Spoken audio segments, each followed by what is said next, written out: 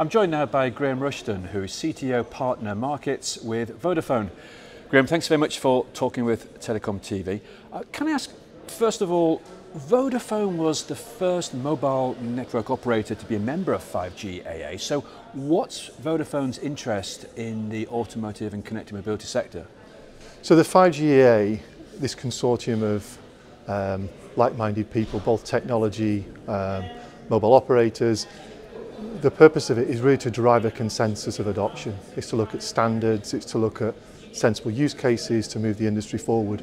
And it's only with that consensus of understanding, whether we compete with each other in the real world or not, it's driving that overall view and overall strategic roadmap going forwards that's really going to move the industry.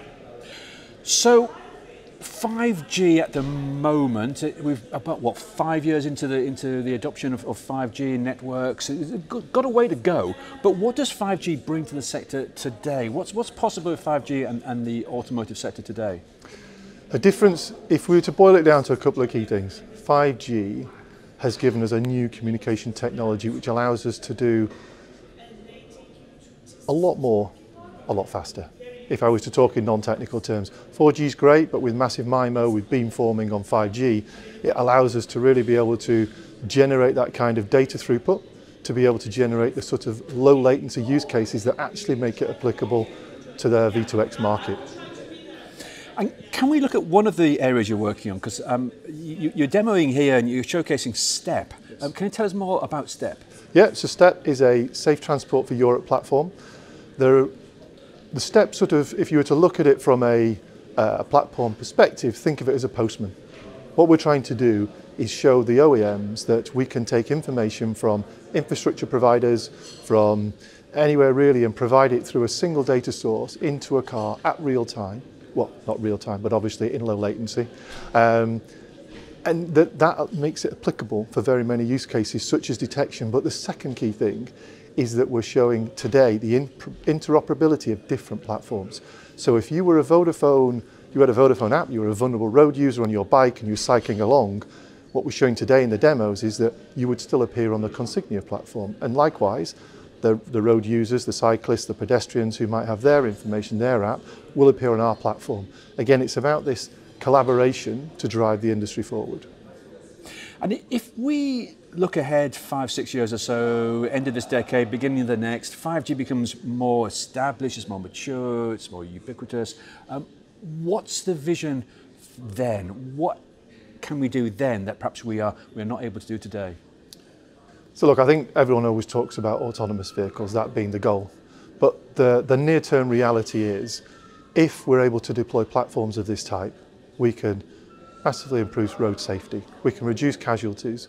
We are producing an ecosystem that is sustainable for the future. Whether it's 5G or 6G, the technology that we're using and the environment and ecosystem we build will have a huge effect. And then obviously that's different services that consumers can buy, but it's that proliferation and also network APIs. So not just the V2X area, the ability to consume APIs on this ecosystem for all sorts of different use cases, that will be, hopefully, the future. Yeah, that's what's impressing me at the moment is there are a number of technologies coming together that have been incorporated and being developed, and we're showcasing what they can do together.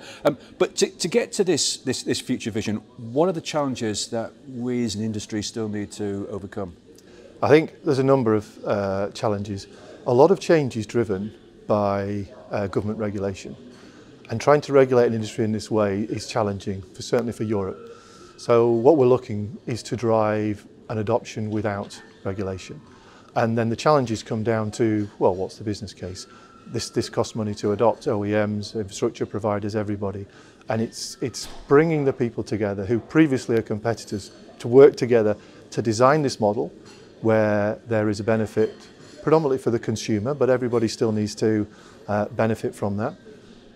And then the upside of it, of course, is road safety, it's lower carbon emissions and everything. So without regulation, I think that's it. But the great thing is, look at the 5G8, we're all here. We've got car manufacturers, we've got the OEMs, we're all talking, and I do believe it will happen.